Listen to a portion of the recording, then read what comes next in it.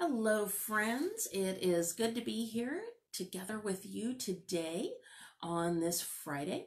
If you happen to be watching for the first time, I'm Reverend Lorri, one of the pastors at First UMC in Kirksville. It is hard to believe that we have been doing these weekday videos already since March. And I don't know about you, but that to me already feels like forever ago. It just is hard to believe. And so as I am ready to ask that question that I come back to every week, how is it with your soul? I realize that this week I've been thinking about the things that we take for granted in our lives. Those kind of things that you really only notice when something prevents you from doing them or they become painful. And those can take all sorts of shapes. It might be that beautiful tree you drive past on your way to work or to the store until one day it's cut down. Maybe it's the ability to walk up and down the stairs easily until you get a knee injury that makes every step excruciating. Maybe it's that light that comes on with the flip of a switch until the power goes off. The person you assumed would always be there until a move or an argument or death means that they're not.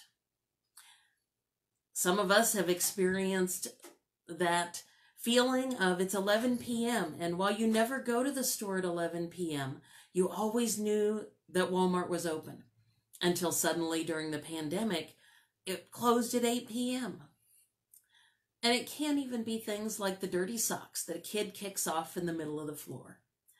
Because one day the owner of those socks grows up and moves out. There are so many things that we take for granted that are parts of our daily life. And I know I've bumped into some of those memories over the past couple weeks as photos of things from last fall have come up. And while they bring a smile, they also make me a little bit sad because I'm seeing in them things that I didn't really appreciate or even notice at this point last fall. It reminds me a little of a quote I read earlier this week. We live our lives forward, but we only understand them backward. And isn't that true that so often we really don't know how something will turn out until more time has passed? Those opportunities that seem like they're going to be the perfect fit, and then they wind up disappointing us. And then there are those things that at the beginning we think, this is awful.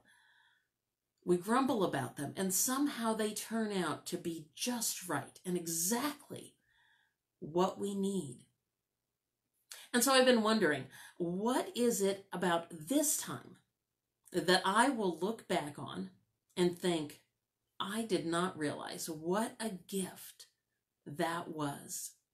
And I'm curious what I'll discover that I've been taking for granted without appreciating it and only realize it once life shifts again into what seems like a little more normal.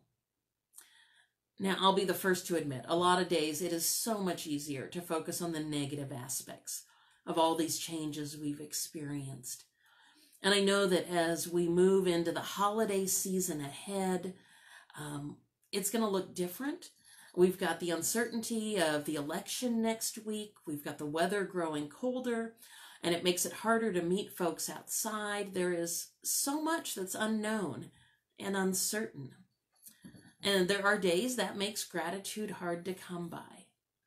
But I'm challenged by another quote that I read this week that said, gratitude is the memory of the heart.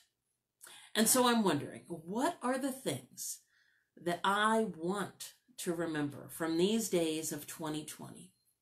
And that someday when I tell stories to grandkids I may or may not have, what will bring a smile to my face as I remember that, in addition to the stories of how tough things were. And I wonder if by trying to notice those things now, by giving thanks for those underappreciated things, maybe I won't have to wait until they're gone to find their importance. And I'm also wondering if part of caring for my soul during these uncertain times is coming back to the simple things that I know I've been grateful for in the past. Those things that have been comforting companions during other times that have been challenging. Now, those look different for all of us. For me, spending time reading books, taking long walks, maybe a warm bowl of soup or a cup of coffee, lighting a candle, taking time to sit in the quiet. Your list may look very different, but what are the things that have fed your soul before? And what are some ways you could enjoy some of those in this week ahead? And maybe think, what unnoticed part of life right now do you have a hunch you may actually be grateful for? Maybe think on these.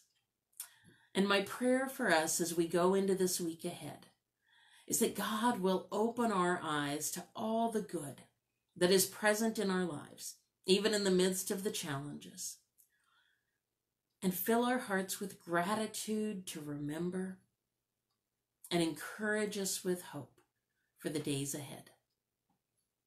So that's my prayer as we go into this week. May you be well. May you embrace those things that feed your soul.